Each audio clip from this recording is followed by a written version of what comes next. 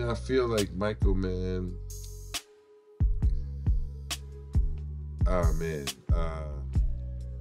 We talked about how you, I would say, navigate in this space, being conscious of your energy to people that just meet you, just in case they don't have any misconceptions. It made me think about Terry Crews, big black man, but he does get criticized for being a little bit too smiley. Any comment to that?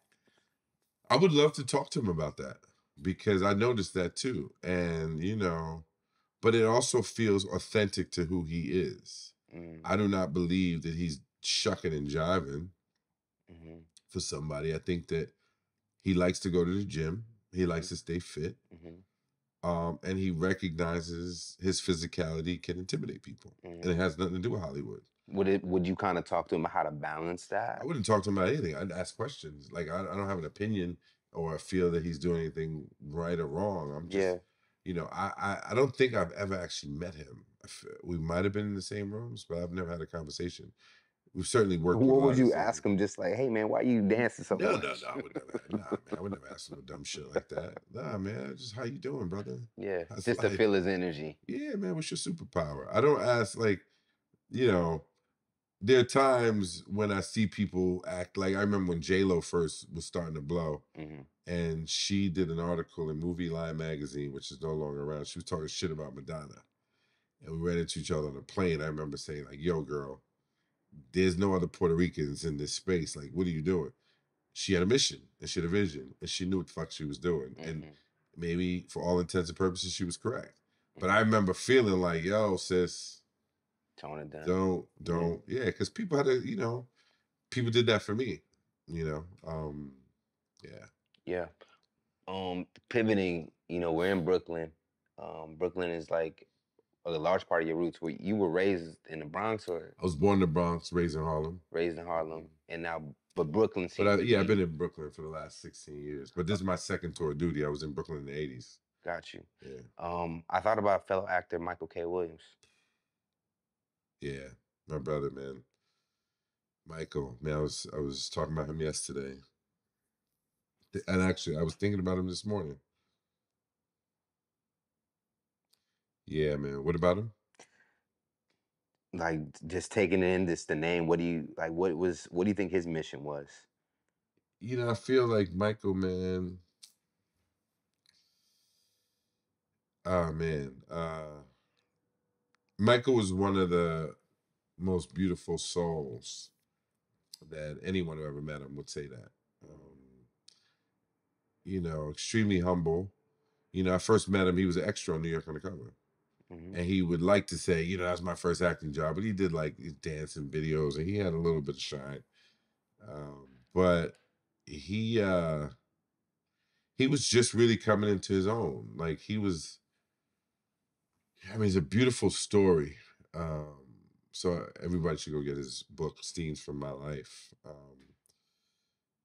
But his journey, he had a dream. For him, it seemed really impossible where he's from. Vanderbilt Projects in East New York, Brooklyn. Didn't really know anybody in the business. Just had this crazy dream. How he used to like hang out on the roof of this building across from where acting classes were going on, and he was to listen through the window, and like that was his first acting class. Right, was the ear hustling from the roof. So he was hungry, and he was rewarded for his great talent. And he was dealing with a lot of demons. But right as in the last few years, the work he was doing with Jesus, I want to say it's not By the Block. Don't get me misquoting it. Crew, something, I can't think of the name for the organization he was running. But he understood he had a lot more power than he thought he did in terms of his ability to impact young people in his community. And, we definitely eat from the same lunch counter. We were working on a project with our brother, Edwin Raymond, who is a police officer who's now a lieutenant, but he's part of a group called NYPD 12 that sued NYPD for stop and frisk program targeting black kids. Yeah. How did you find out about his passing? Edwin called me. I Hmm. was having brunch in Brooklyn, and he was like, "Yo, bro, MK passed," and yeah, man, yeah. But we still working on the project, telling Edwin's story, and you know, Mike will definitely, in spirit, be part of the process. Yeah. Not to hop on it too much, I do have one more in that spirit of like, is the pain of it more so because he had so much more to accomplish? It's when it's our time to go, it's our time to go. So I won't say that he had more to accomplish. The pain is that Michael was really fighting demons, Mm. that he wasn't able to overcome. And he's such a beautiful, sensitive person. And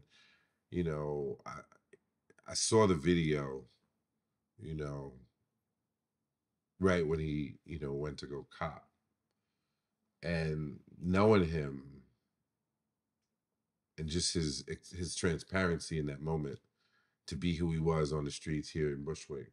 I think it was in Williamsburg actually. Hmm. It's just he's just a beautiful soul, man. That a light and an energy that yeah, man. It just it and he also passed right after I had heart surgery. So I Wow. literally was recovering from quadruple bypass. I had just gotten out of the hospital, um, literally like 9 days Mm. before he passed. So I was in a particular state of vulnerability myself Wow. when I found out that he passed. So those two things are kind of tied together for me.